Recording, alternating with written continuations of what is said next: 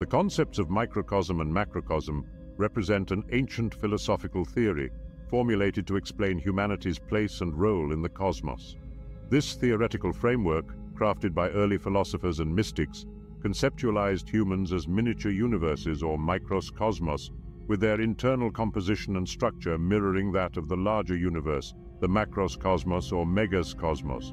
During this era, the term cosmos signified order, representing a harmonious and aesthetically pleasing configuration of components in any organic system. Consequently, it also symbolized order in societal contexts, reflecting the principles of good governance. Drawing parallels between the individual human being and society, as well as society and the cosmos, formed integral facets of microcosmic theory. The concepts of microcosm and macrocosm represent an ancient philosophical theory formulated to explain humanity's place and role in the cosmos.